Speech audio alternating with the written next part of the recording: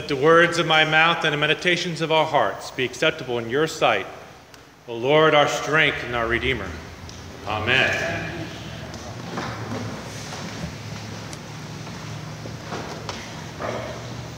You know, I just love pickles.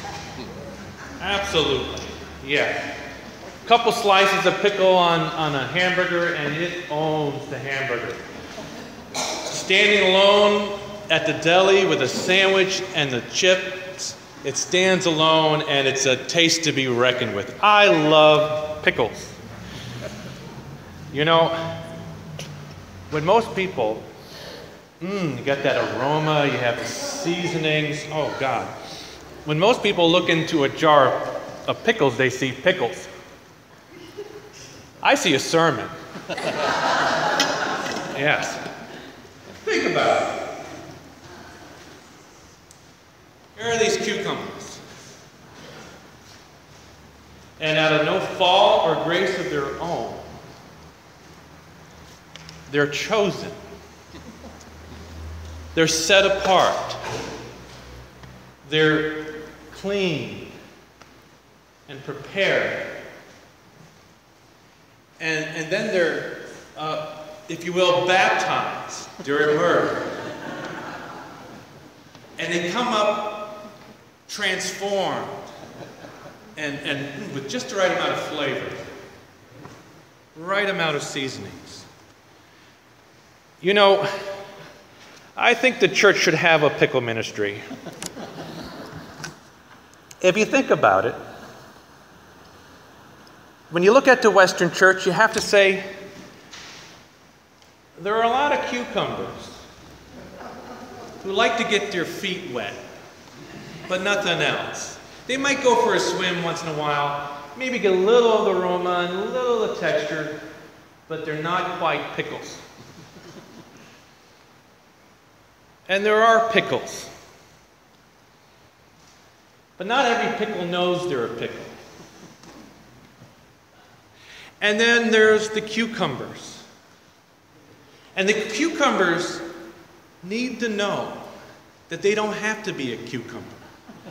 They could be transformed in a pickle. I think a problem with Christianity is how it's sold or presented. It's presented in a way, not in a transformation, but more in muscle memory or self-help. My boys take Taekwondo, right? Yes, Dad, they do. And they learn these routines over and over again, so when they need it, they can do it without thinking about it. You know, kind of a self-help thing. And we don't need the church or Jesus or the Bible for self-help. I've been struggling with something for the last 11 years. When I get up in the middle of the night, you get a drink of water in the kitchen. For the last 11 years, I've been reaching on the wrong side of the doorway for the light. And I kind of grope and I realized, oh, it's over here. For the last 11 years. And so finally I said, you know, this is enough. This is crazy. So I changed my behavior. I approached the kitchen thinking ahead that I need to reach to the other side for the light. And by golly, I changed my behavior. And often, Christianity has been approached as a self-help, pull up your boots by yourself and serve the Lord kind of thing. Job was living the dream. He was wealthy. He had 7 boys and 3 daughters. And a lovely wife. And he was living the dream. I mean, he was so wealthy that today he could run for president, and win or lose, he'll still be rich when he's done. He had lots. He's living the dream and loving the Lord. Until one day,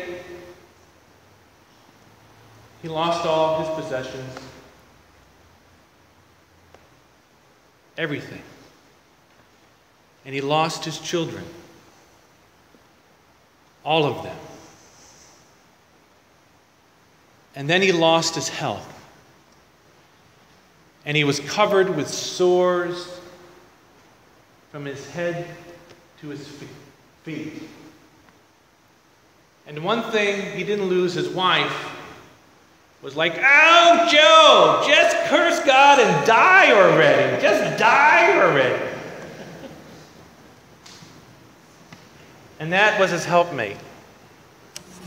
And then he had 3 great friends who came to visit, to minister to Job in his time of need. And so they come to Job, and after 7 days of just hanging out in silence, they began, and I'm going to do some paraphrasing here and saying, "Job, you're a sinner. We know that God blesses the saints and he punishes the sinner. Job, you're a miserable sinner. You need to repent.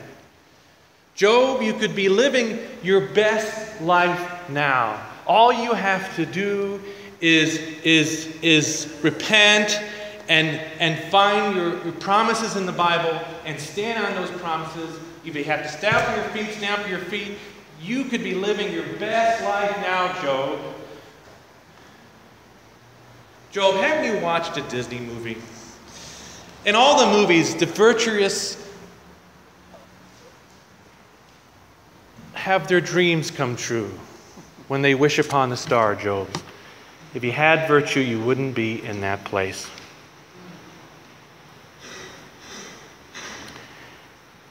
And Job said, "No. I didn't do anything to deserve this. I don't receive this.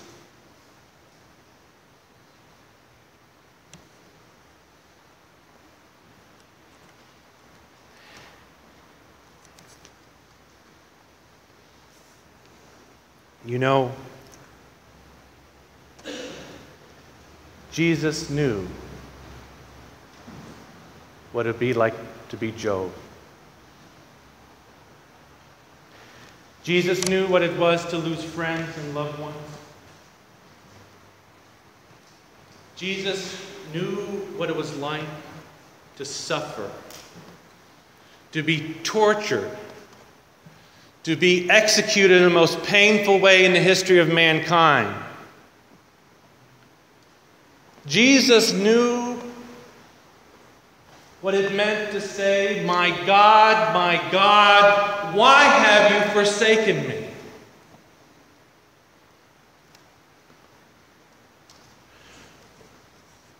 We worship a God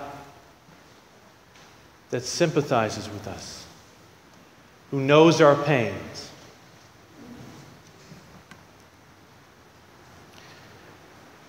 Job questioned God, and God answered in our Old Testament lesson. But listen not to the answer to Job, but Jesus answering the questions. "Brace yourself like a man, and I will question you, and you will answer me. Where were you when I laid the foundations? Tell me if you understand. Who marked off the dimensions? Surely you know." Jesus said, "I am the Word made flesh." All creation was made through me. And there's nothing that has not been created through me. Who stretched out the line across it? Or where its footing set? Or who laid the cornerstone? Jesus answers, "I laid the cornerstone, and I am the capstone. I am the Alpha and the Omega, the beginning and the end."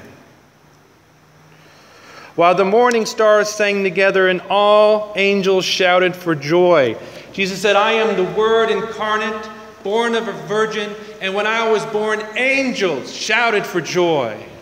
Hosanna in the highest.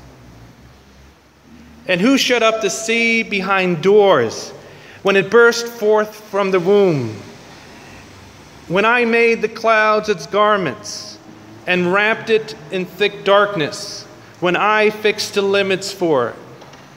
And Jesus answered, I am coming back in clouds of glory. And I will return, I will reign forever, and my kingdom will have no end. And there will be a new heaven, and there will be a new earth.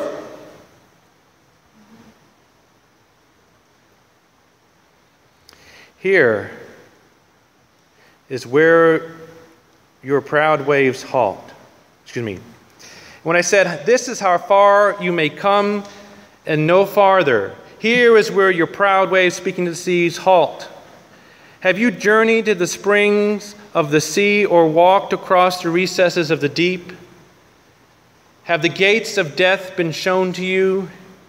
Have you seen the gates of the shadow of death? And Jesus answers, yes, I have seen the gates of death. I have seen the gates of hell, and I have conquered sin and death. I am living water. I am the way, the truth, and the life. Have you comprehended the vast expanses of the earth? Tell me if you know this.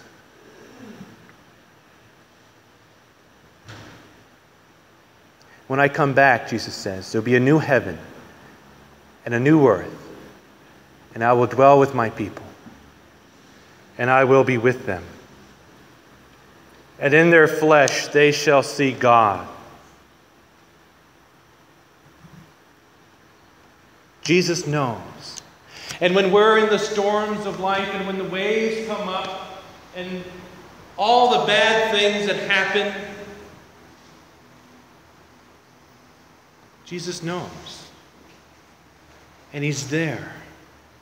And He is there with us. Jesus says, behold, I make all things new.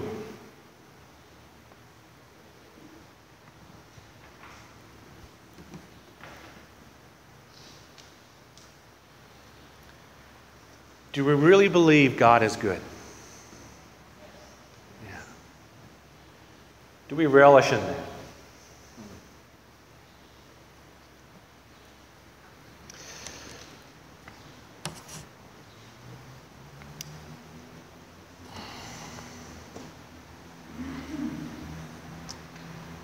Jesus is in God's presence. And He calls us to the ministry of reconciling the world to Himself. He calls us to be a part of His new creation. So where are you today? Are you sort of a cucumber or sort of a pickle? Do you like to dip your feet in, maybe go for a swim once in a while?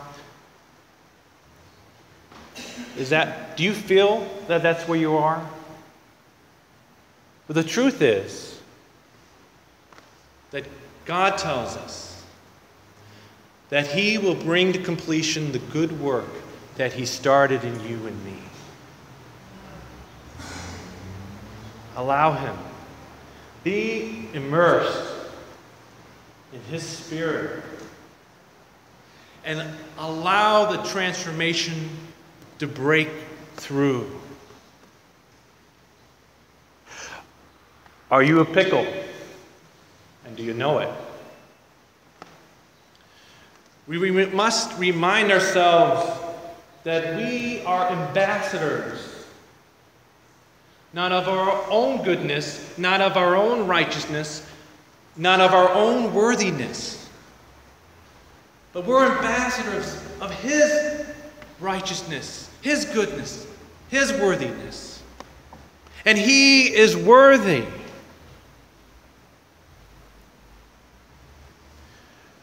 Or are you a cucumber?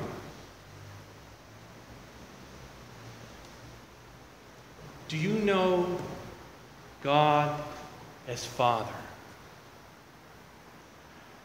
Do you know that you could be adopted in His sonship? Do you know that you could be transformed and made new?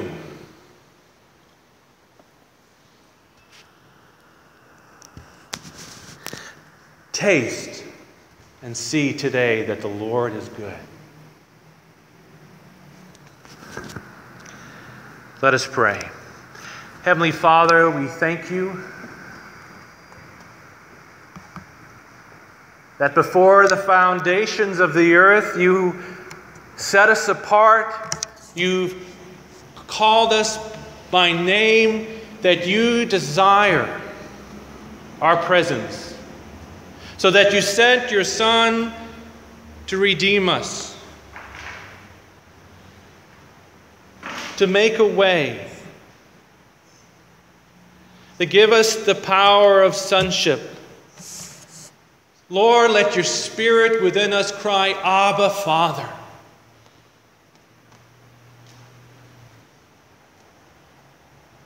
Use us, Lord. Use us. Transform us and use us as you recreate the world around us. In Jesus' name, amen.